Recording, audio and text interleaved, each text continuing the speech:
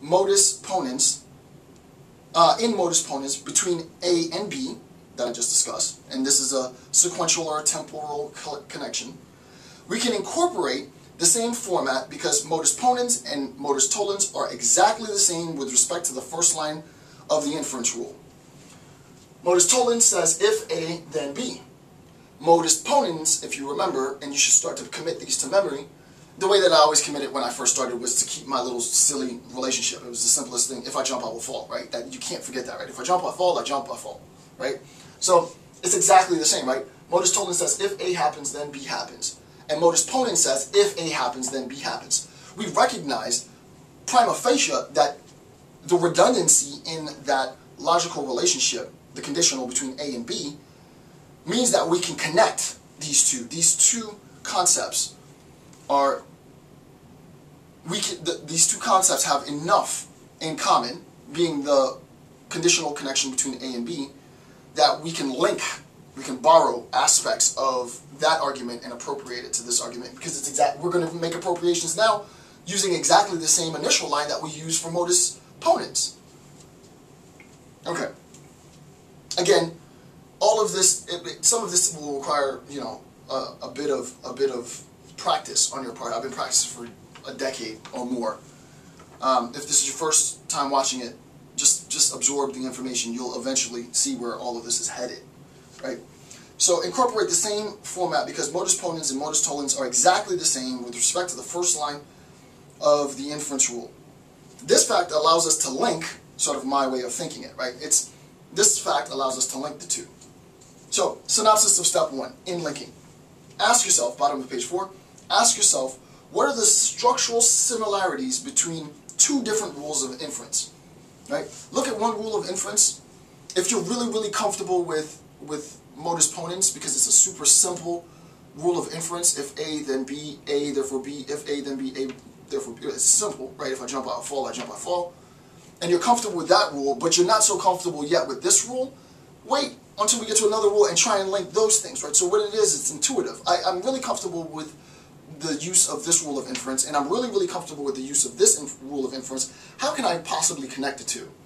The last rule of inference will be exactly that, show you the ultimate means of connecting. And then you can just build, and it'll get, by the time we get to the fifth rule of inference, you can infinitely complicate this if you want. Okay.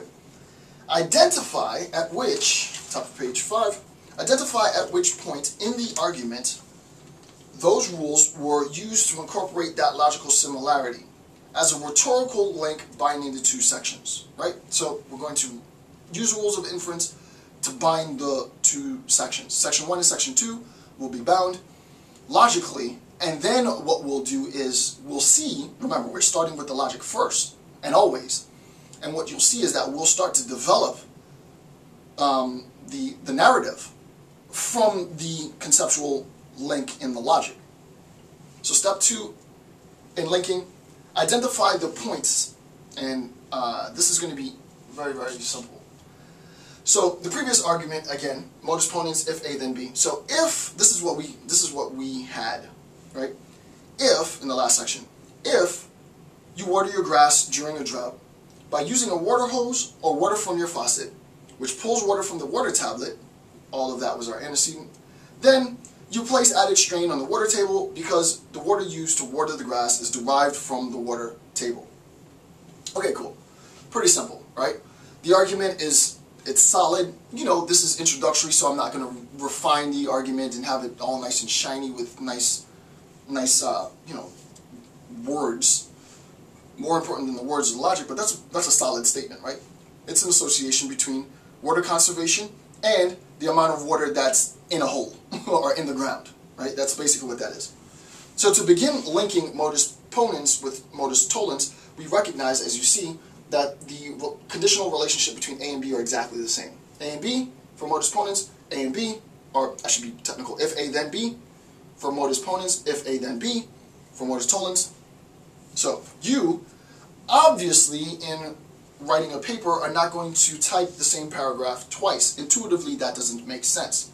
I'm not saying to take the quote from above, that we were able to construct, from our last section, section 1, right? All of this quote from above, from the word if to the word, I have to change it from water tablet to water table, is a representation of that line in modus ponens. I'm not saying to do that line twice. Obviously, that wouldn't make sense to write that in a sentence or in a paragraph twice, right?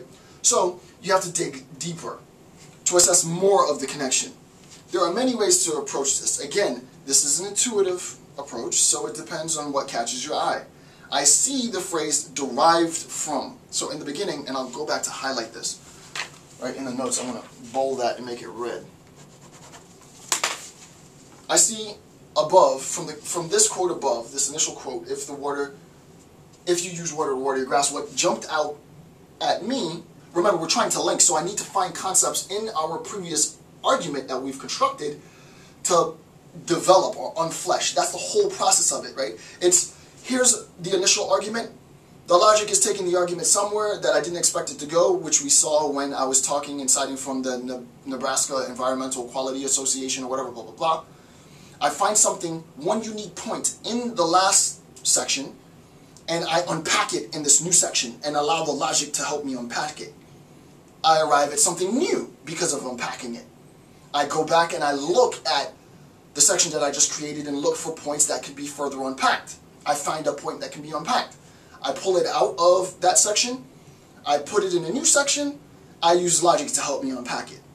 It derives something new, and on and on and on. This is the process. This is the system, right? This is how this works, right? So,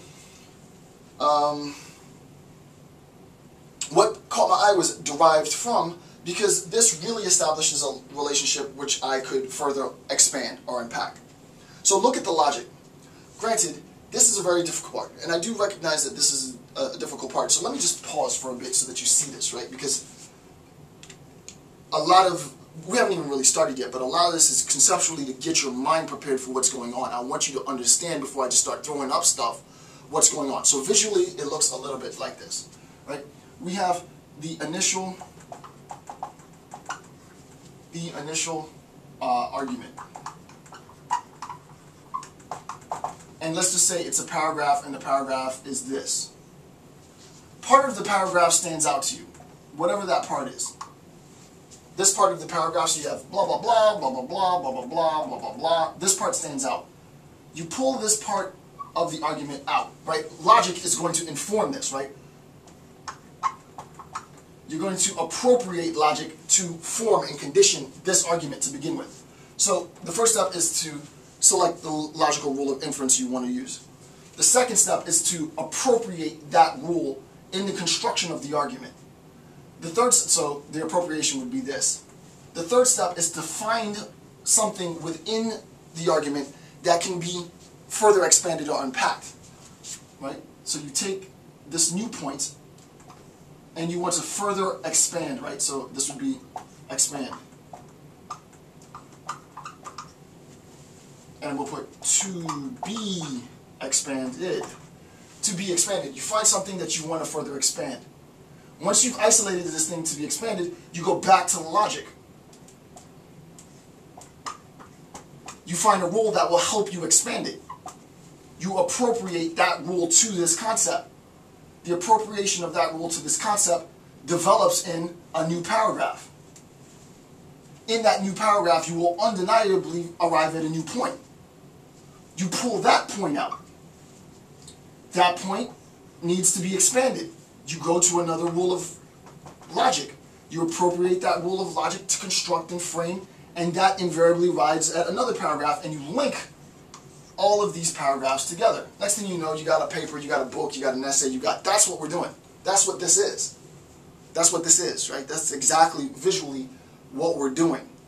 So the reason why I put it on the board, and I want you to see it, is because it might help condition your mind in which, okay, I see what he's doing, because I know what I'm doing is not, I mean, it is intuitive, but it's a very bizarre way of approaching, sort of non-traditional way of approaching logic, right? So the idea always, again, is to not be afraid to step outside of the box, right? To try something new. It's funny.